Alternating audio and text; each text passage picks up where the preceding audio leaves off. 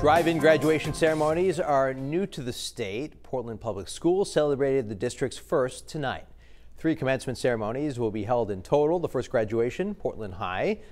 For most of it, graduates stayed inside their vehicles, which were in parking lanes at Ocean Gateway. Each graduate was allowed 1 car, minivan or smaller. Face masks were required when graduates were out of their cars, and they were allowed to remove it when the photographer snapped their graduation photo. I really wish we were in Merrill Auditorium walking across the stage with our friends side by side, but this will do. I'm glad we were able to do something, even if it has to be like this. Well, tomorrow, Deering High School will hold their graduation ceremony at 10 a.m., followed by Casco Bay High School at 6 p.m.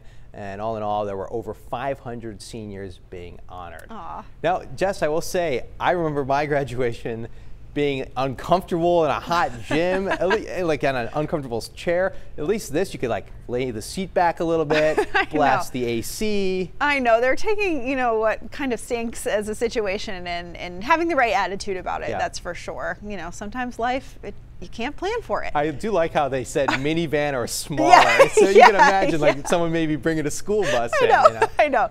That was good. Yeah, that was good. But it seems like there was a good attitude there. Yeah. And the weather is going to